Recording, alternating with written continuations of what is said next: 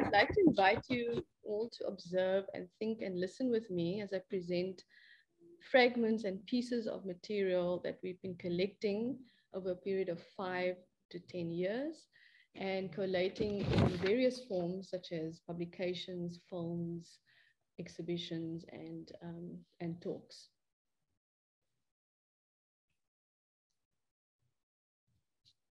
It is well known that Saul Plaatje was one of the first public intellectuals to document the effects of dispossession through his book, Native Life in South Africa. He moved through Southern Africa, and visited both the urban and the most remote areas on what he called tours of observation. There is a period film called Come See the Bioscope, which is a fictional depiction of him, played by actor Ernest Ndlovu, moving through the country and noting down in a large notebook what he sees, the aftermath of the 1913 Native Land Act. In one of the scenes, he stops his car and is greeted by a local boy. Their interaction is friendly and brief. Plaatje asks for directions. The boy, Musi, is curious about the car and asks for a ride. Then Plaatje picks a flower from the ground, but before he places it into a large book, the boy asks him, "What will you do with that flower?" While writing down some notes, Plaatje answers that he's keeping a record of everything that he sees. He then hands the boy a magnifying glass and invites him to look with him. One understands from this scene, as directed by Lance Gerber, that the book that Plaatje is writing are the notes towards native life in South Africa. So this lecture borrows from a particular chapter in this book called Pray That Your Flight Be Not in Winter. It is a biblical line, and it is essentially a very particular description of what Plaatje sees during his tour of observation. I'm going to just do a few readings from a few lines from that particular chapter and describe the kind of observations that Plaatje makes. Pray that your flight be not in winter, said Jesus Christ. But it was only in during the winter of 1913 that the full significance of this New Testament passage was revealed to us. We left Kimberley by the early morning train during the first week in July on a tour of observation regarding the operation of the Native Land Act, and we arrived in Wolff in Transvaal about noon. So he then goes on to describe the rapid force and the fast way that the Land Act has already been enacted. By the time that Plaatje and his party carries their tour of observation, the new law has just been passed in Parliament, but the effects were already seen on the land. It's about 10 a.m. when we landed at the south back of the Vaal River, upon whose banks 100 miles farther west, we spent the best and happiest days of our boyhood. It was interesting to walk on one portion of the banks of the beautiful river, a portion which we had traversed which we had never traversed except as an infant in mother's arms more than 30 years before. So the first stop that they make is along the banks of the Vaal River. And in this particular description, the landscape takes Plaatje and his party and the rest of the people on the tour back to a particular childhood of abundance, where they would have abundance of time to play, abundance of food, abundance of space, and it evokes a happiness in him. So there's a nostalgia for a happy and safe childhood, but he also observes certain ecological and climate changes that marks the interventions of infrastructure and records the consequence of time and delay because of the ecological situation.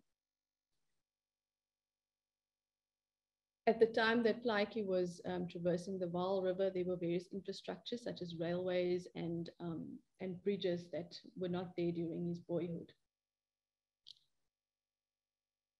Further on during this tour, he also describes how they meet people along the way, and their tour becomes not just a description, but it also becomes a way of counseling people that they meet along the way. But there's one moment during this chapter where Plaiki actually describes a physical pain that he suffers, and I'm just going to read it for you. At this time, we felt something rising from our heels along our back, gripping us in a spasm. As we were cycling along, a needle-like pang, too, pierced our heart with a sharp thrill. What was it?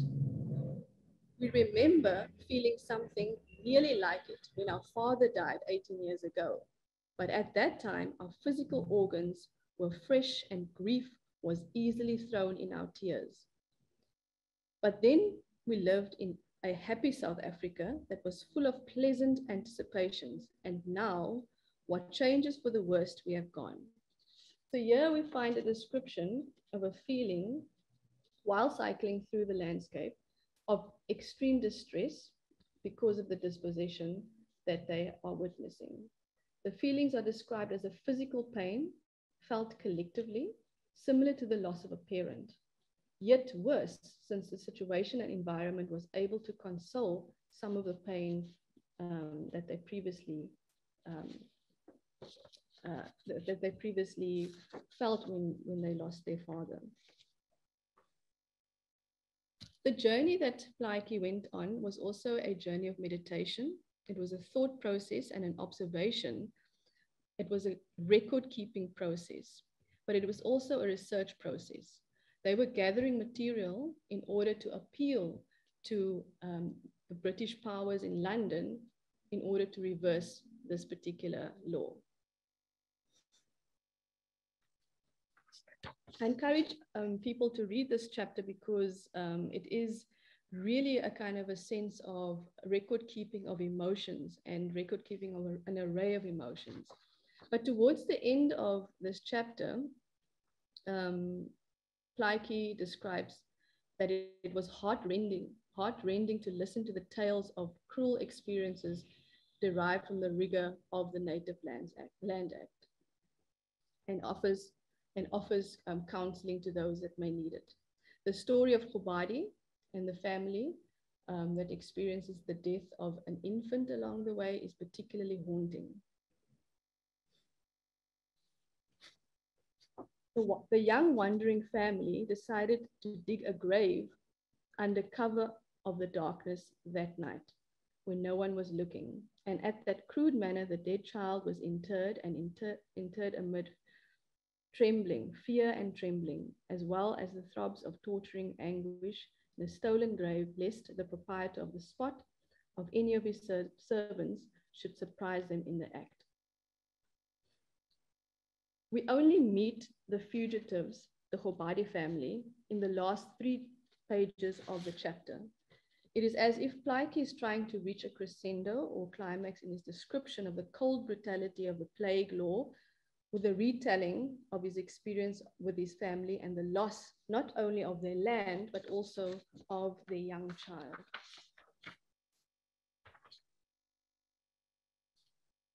So what I'm concerned with in the work that I'm doing is just to perform the kind of, or to sort of, pay homage to what Plaiki and others did, because the kind of destruction and the kind of cold cruelty is still an ongoing, unfolding catastrophe in South Africa and in many other countries where dispossession is currently unfolding. Together with that, we're also concerned with the potential of paying attention to the emotional landscape for a renewed spatial practice. If we are serious about an emancipatory spatial practice, then one must also pay close attention to the structures of feeling. Taking account and making records is one way to pay attention to it, and in that way begin to immerse ourselves in the complexity and the range of the emotional landscape, and of course, to embrace its tensions.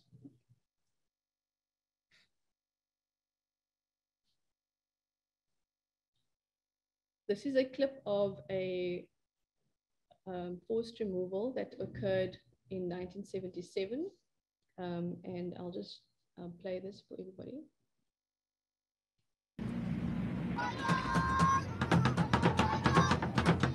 Under police supervision, those who did think they had somewhere to go loaded up their stuff onto the trucks, taking with them the corrugated iron that until the day before had served as their sole shelter and protection from the wettest Cape Town winter on record. So why are the shanties being pulled down now, and what had prompted this action?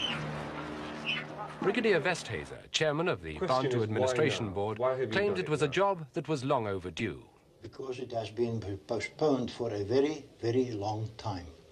And at the moment, conditions were becoming desperate because people were coming in at the rate of about 2,000 per month into these squatter camps. And they are growing at such a rate that we cannot delay it anymore without risking the whole situation to get out of hand, entirely out of hand.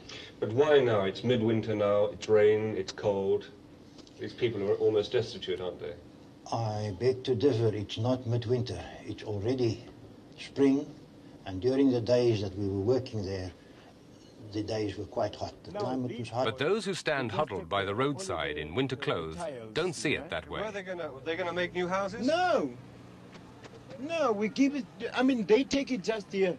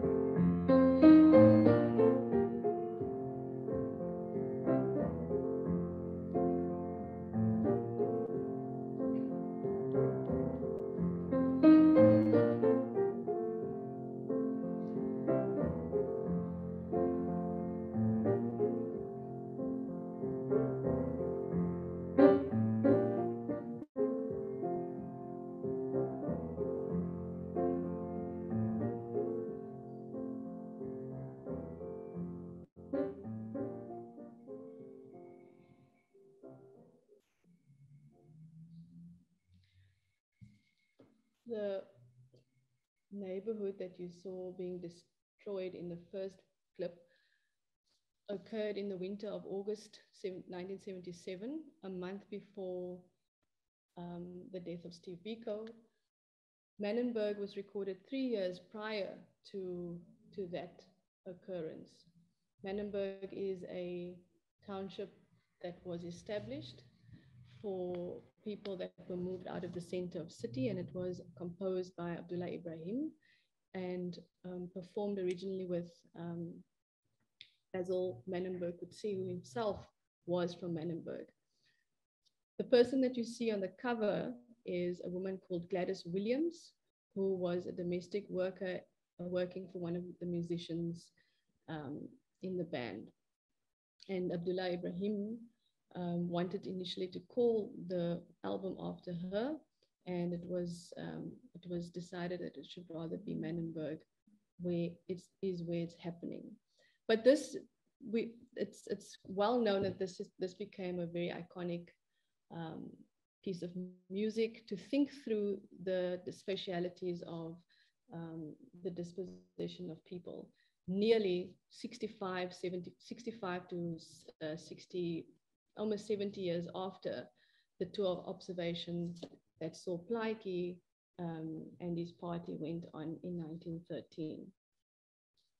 So how do we use the music? How do we move through the tensions that Dollebrand and others begin to embrace when we're thinking about the history of land in South Africa? It is extremely ironic that Brigadier van der Westhuizen begins to deny the weather in a report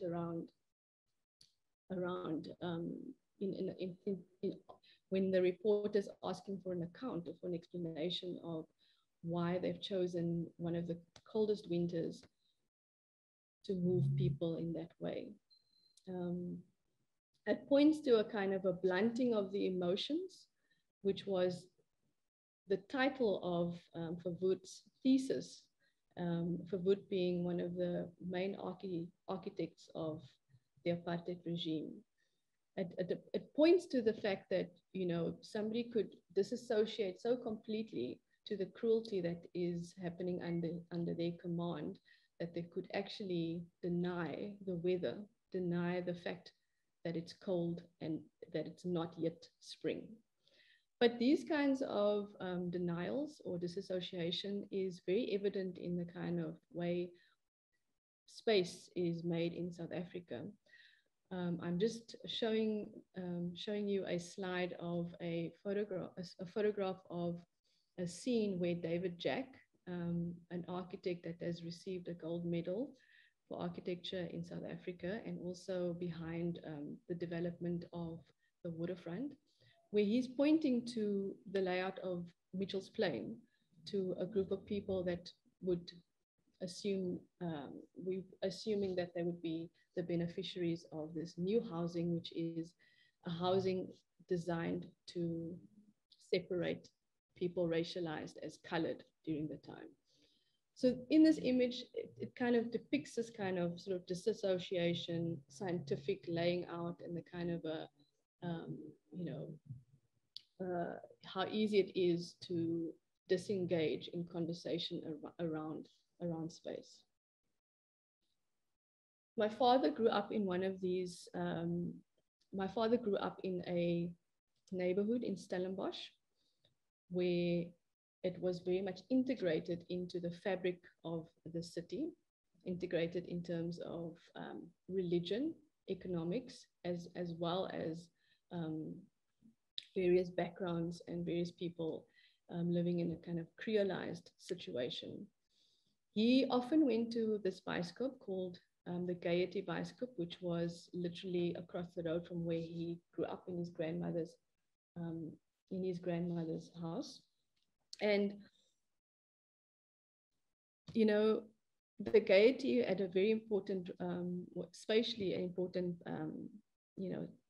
moment for him. And I grew up with stories of him going to the bioscope and escaping, essentially, the cruel regime and the cruel situation that was being, forced upon him as a young Black person in living in South Africa in the 1950s and 60s.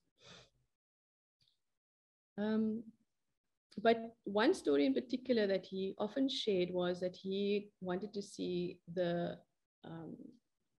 opera La Bohème, which was being advertised at the White Cinema in the center of town. And he was desperate to see it at the Gaiety, because often what would happen, they would advertise the movie at the White Cinema, and then 2 weeks later it would arrive at the Gaiety, because cinemas were separated as well under the Separate Amenities Act.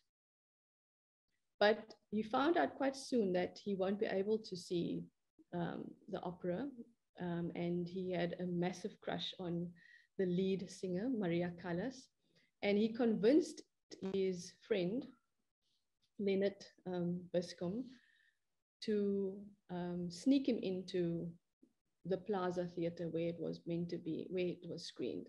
So in my father's words, that the Plaza was for white cinema goers, but the projectioners were allowed to be Black.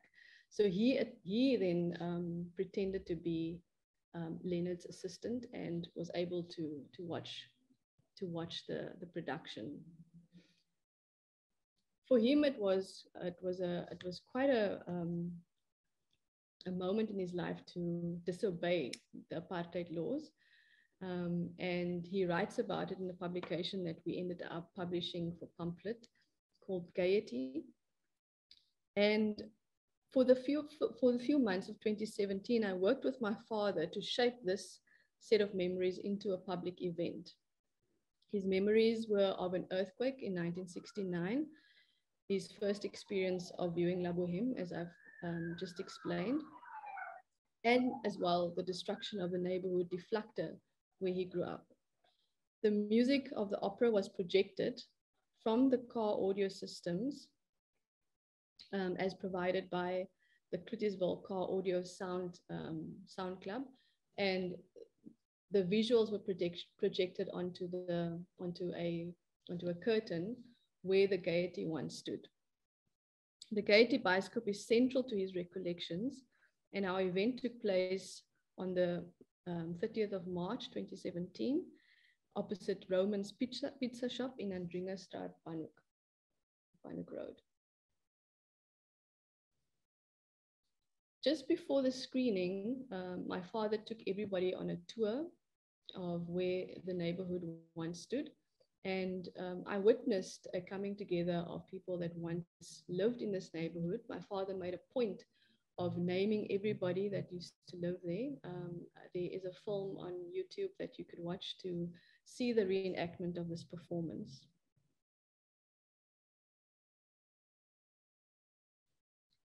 So one of the things that Plaatjie also did was to move through Southern Africa as a whole. He moved up to what was then called the Bechuana land, which is today Botswana. And the South African-born Botswana writer, Bessie Head, found Saul Plaatjie's work when she was trying to research how people lost the land in Southern Africa. And to find Plaatjie's work was a revelation for her, in such a way that she describes native life as a kind of missing link in the kind of history of the specialities of Southern Africa. She wrote the foreword of Native Life, the republication in 1982, and she describes the book as a text of flaming beauty. I got interested in Bessie Head by the fact that I was made aware that her house in Serowe was a National Heritage Site. And I Googled the plan that you see in front of you, which was drawn up by a friend of hers, Tom Holzinger, who is one of the main characters if you read Question of Power. He is in Question of Power. He drew up this plan from memory. But this house was Bessie Head's house from 1969 up until 1989 when she transitioned to the next life. What you see on the screen is a very humble three-roomed house with a bathroom.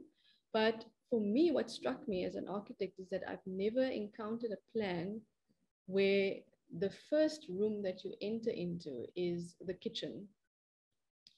The way I experienced the house that my grandmother was moved to in Stellenbosch was through the kitchen, but the kitchen was always entered at the back. People that were familiar, family and friends, close friends, would use the kitchen as the entrance. But others, like priests or you know, people that were not familiar to the family, new visitors, they had to enter from the front door and into the front room, which was always very formally prepared with gladiolus flowers on the front room, on the front table, and family pictures, brasso, and all the kind of ornaments that display a respectable life and a respectable family. But Bessie Head's house, you don't enter into a formal dining room or a sitting room, you enter straight into the kitchen. And I found this a very intriguing disruption in the kind of conception of how we conceive of space. I've since went on a kind of a thought path of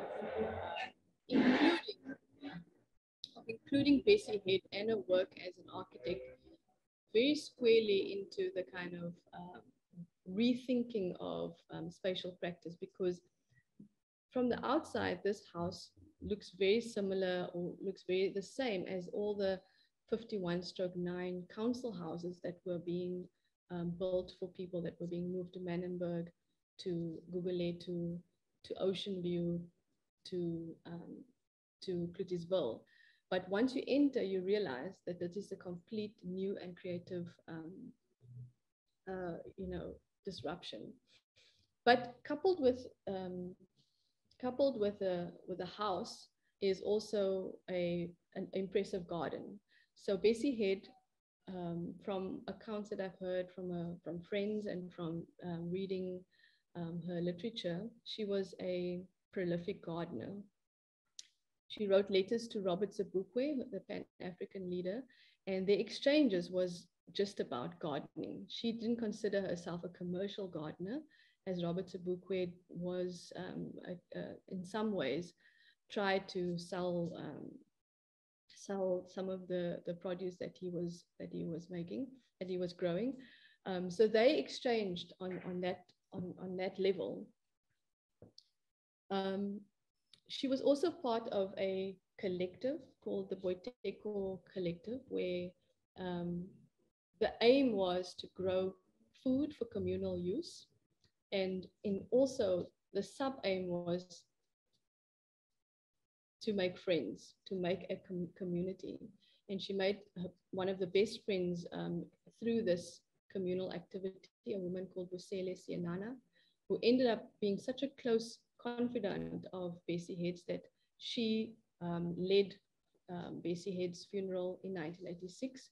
And as we know, such a lead role in an African family signifies that this person is a significant family member. So the garden becomes a site where deep friendships were made, where somebody like Bessie Head, who moved to Botswana on an exit permit from South Africa. So she applied for a job in Botswana, moving from District 6, Pietermaritzburg, and she was not allowed a visa or a passport that meant she could return to South Africa. They said that if she wants to leave the country, she will have to accept an exit permit, which means she cannot come back. So she arrives in Botswana as a refugee from South Africa, apartheid South Africa, and she begins to write. She begins to write letters, and she begins to construct this archive that we are now sitting with, and that we can begin to meditate and think through the life of Bessie Head, the gardening practice, and so on.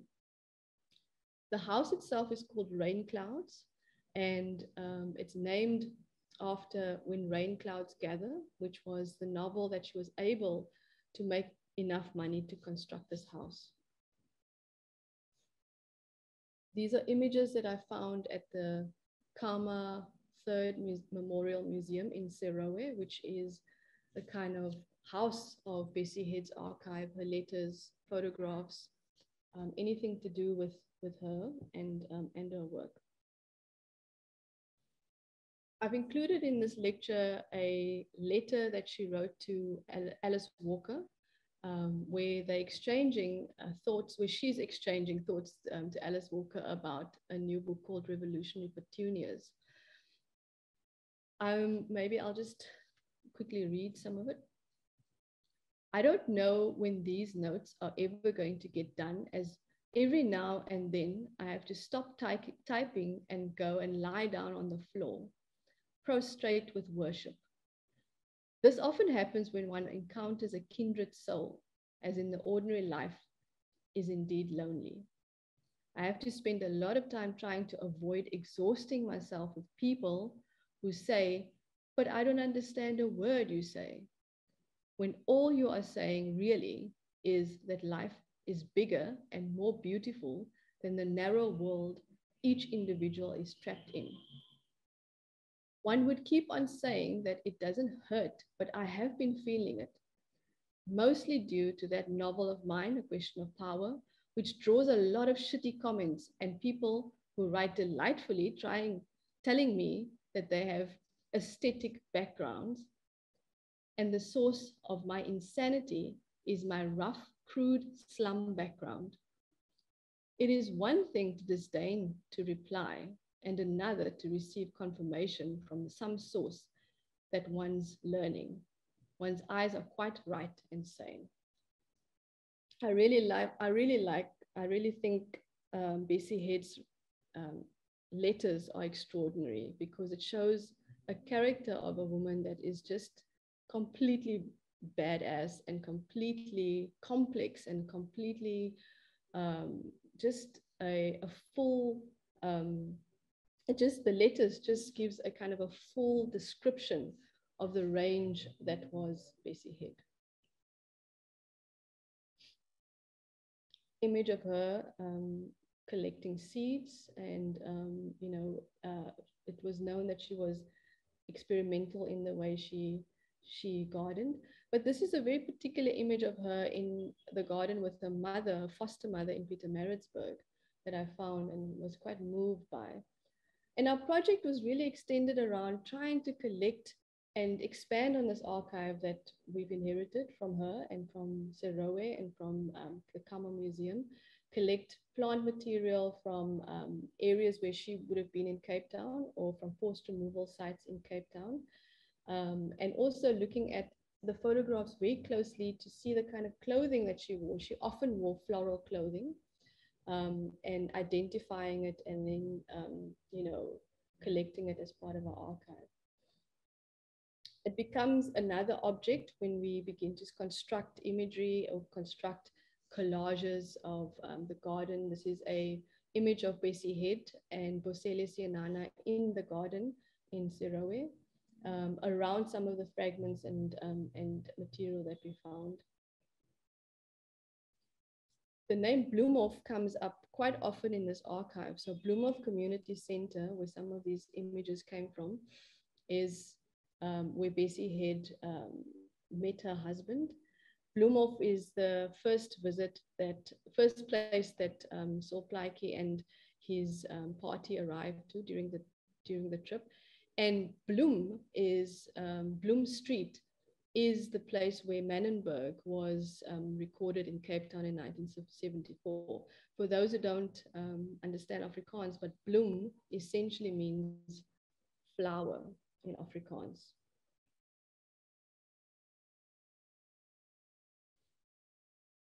We also had a need to interact with children. I needed to sort of share this archive and share these stories with children, and we had a day of meditation around her work, and I worked with a group of kids, 3 of them my own kids, to try to just, produce another garden with art materials that we had found. Some of these materials, some of the methodologies really begin to percolate the design process. How does one begin to make space? Bessie Head was a spatial practitioner. She thought about space very hard. She thought about the ethics of space. She made space through the house and the garden, but she also described interior spaces very particularly in her book, in her books, particularly Question of Power, where she describes this room that she was very fond of. And we wanted to construct a space in the Chicago Architecture Biennial where all these methods and methodologies could be interacted with by the public. So there you see the conversation space that we constructed. The pamphlet is available to browse through, the film, and as well as the wall is covered in some of the plant material that we gathered. But more importantly is this image that was taken by Heinrich at the Chicago Architecture Biennial captures a very particular exchange between the work that we're doing in South Africa with the work that the Rewak Foundation is doing in Palestine, where similar things have been happening over time, and similar spatial catastrophes and violences are enacted on a daily basis, as we are all aware of. So for us, it was very powerful that this moment occurred between ourselves and the Rewak Architecture Foundation in Ramallah.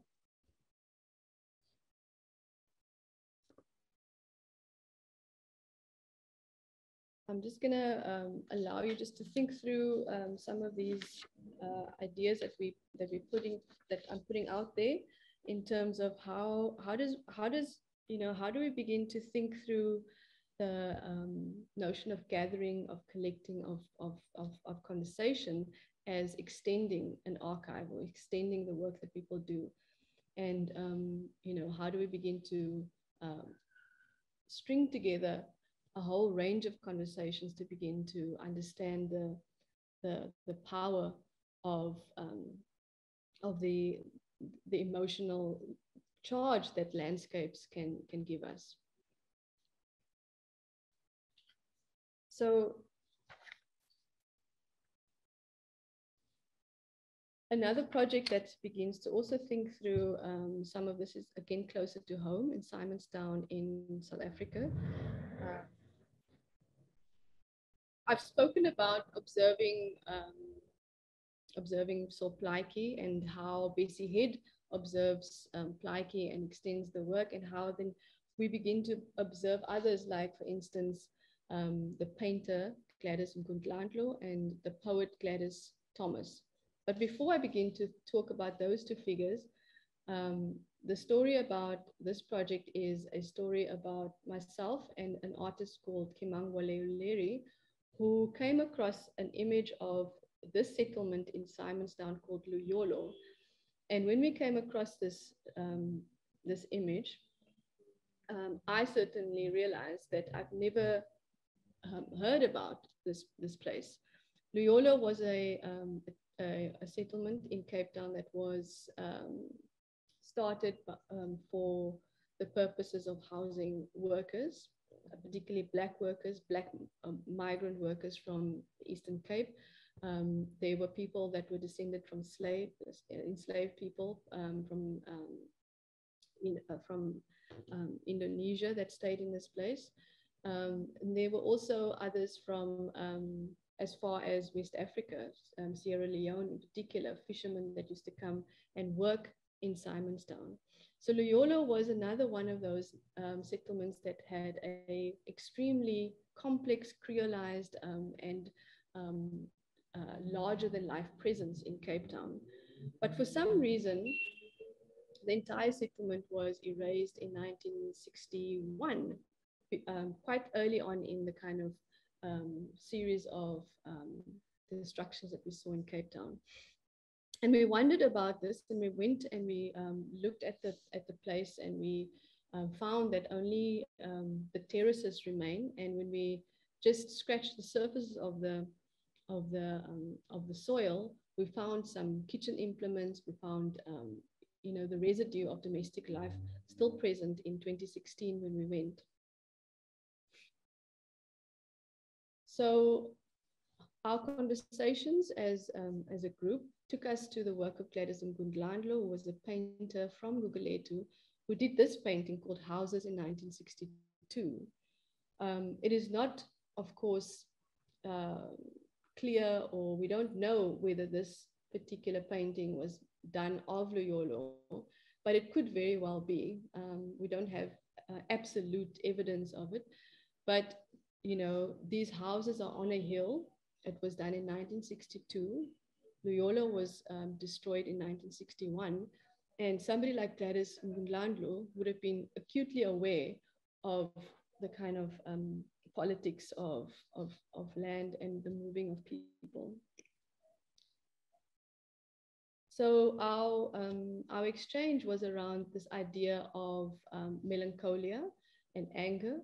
And it then took us to the exchange between two poets, Gladys Thomas and James Matthews, who produced a poetry anthology called Cry Rage.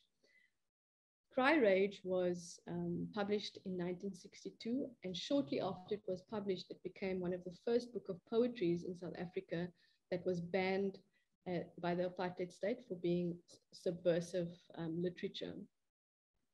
So Cry Rage becomes a kind of a artifact that we dwell on to think through the destruction of Loyolo. And we then went and sought out Gladys Thomas, who is still alive and who was moved from Simonstown to Ocean View.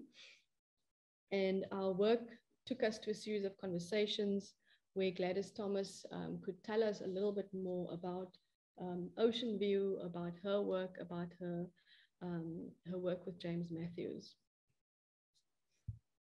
But what ended up, you know, being as an intervention was a kind of a speculation on the gladiolus flower, which is a local flower that you know, grows indigenously on the slopes of Cape Town.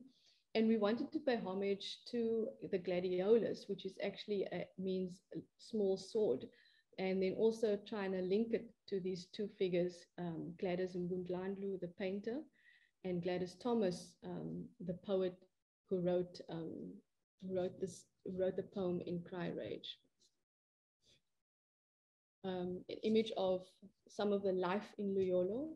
Most of the people in Loyolo were moved to Gugulethu, and there is in fact in Gugulethu an area called Loyolo Stone. Made us also think about this painting by Gladys Mgundlandlo called The Fall. And in fact, Kimang searched for this painting and bought it. And the idea was that how this painting really begins to talk about the expulsion out of paradise. Loyolo was located on the road, Paradise Road. So these kinds of discoveries, or these kinds of specters that came out of the archive and out of our conversations does not actually avoid irony. You know, it doesn't. It is so drenched in irony that the settlement would be located right next to a place called Paradise Road. So the poem that Gladys Thomas writes is called Fall Tomorrow, and it reads, "Don't sow a seed, don't paint a wall, for tomorrow it will all fall. Let the dog bark and howl, for tomorrow we will sleep in the dark. Let the cock crow, let the hen lay, for tomorrow there'll be a better day. Let the children chop trees, let them break, let the little devils run and take, for tomorrow they will fall. Don't sow a seed, don't paint a wall, for tomorrow the yellow monsters will fall." Gladys Thomas is one of those prolific writers who not only wrote this poem, and this poem was written, and that's why I'm finding it difficult to read, because it was written on a moving train from Simonstown to Weinberg. And it was written, it was one of the first poems that she wrote as a response to the destruction that she was seeing.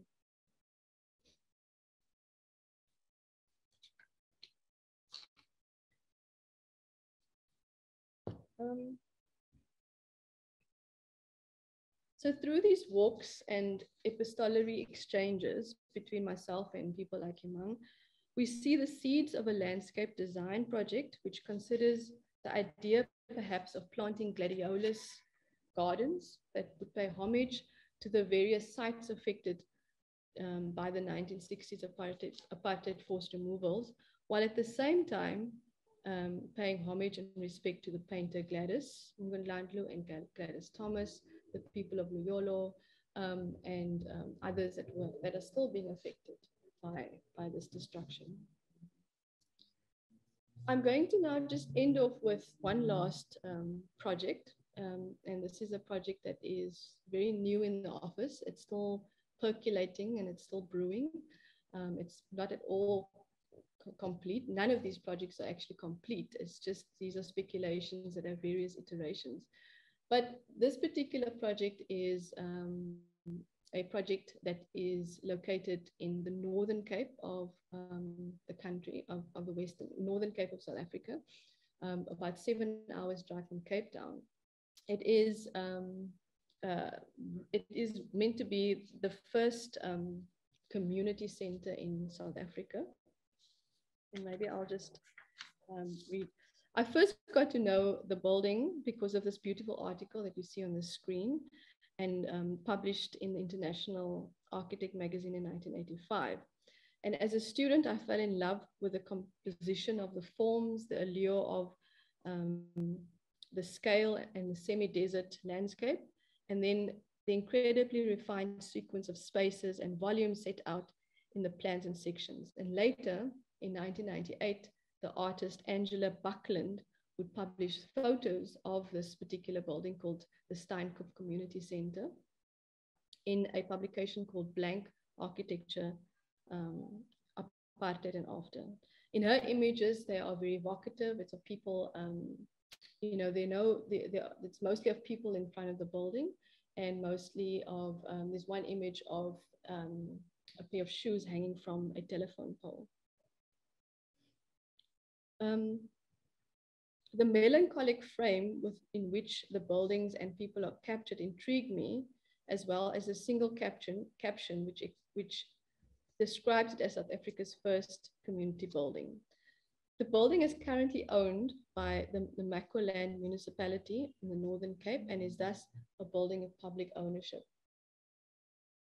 It's also maybe worth noting that it was designed by one of South Africa's more global architects, a man called Roelof Uitenboogaard, and Norbert Rosendahl. And they had a company that designed very expressive buildings like this. And the building was commissioned by the Anglo-American Mining Company. And shortly after the building was completed in the 1980s, an anthropologist studied the circumstances around which the building was commissioned and constructed. Charles Carter found out that Anglo-American wanted to build this building as a way of giving something to the community of people that were essentially impoverished by mining activities and other kind of industrial endeavors by big corporates. So it was a social development project. But what happened soon after the design was complete, it came out that there wasn't enough money to construct the building. Anglo-American refused to fund the project further and asked that the architects and the team look to the community to actually complete the construction of the building. One of the ways that they funded the building was to have competitions where you have a lotto and you could maybe win this particular car.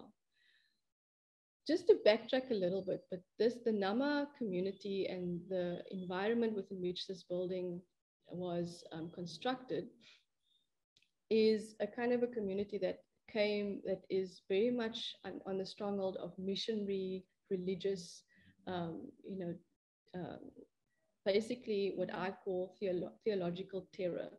So the missionaries imposed a kind of a very, very like orthodox religious rules. And one of the things that the missionary communities forbade was they forbid people to dance in public spaces. So the idea with dancing was a complete taboo in this particular community. It was considered to be unchristian. To which extent this taboo was resisted is obviously still up for debate.